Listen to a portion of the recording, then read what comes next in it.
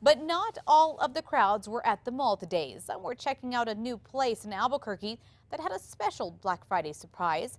News 13's Lizzie Mitri shows you what the deal is at this shop.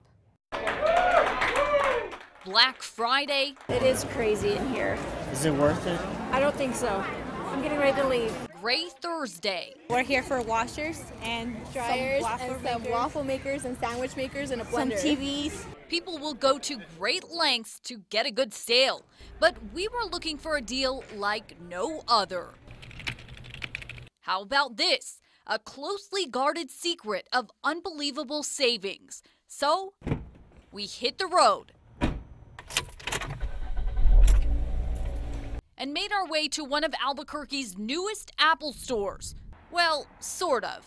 This is the Apple store, yeah. It's not quite as busy yet like the Apple store in Uptown, and if you look closely, something's a little backwards at this store. It's actually an art gallery in Albuquerque's Bareilles neighborhood at 4th near Bridge. This is my joke to say, like, it would be a tragedy if this happened to Bareilles. Andrew Lyman has run the Tan Gallery for the last 4 years. He says the neighborhood is special, it's unique, and this, what he calls the Apple store, is a warning against commercialization. It can go this way, and it can look like everything else, or it can keep its kind of vitality and keep its individuality.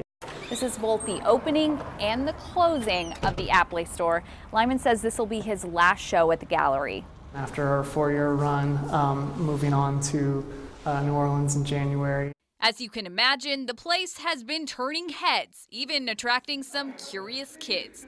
Lizzie Mitri, KRQE News 13. Lyman says it took him a week to transform the art gallery into what it looked like today, an Apple store. Another group of artists will be taking over the place when he leaves in January.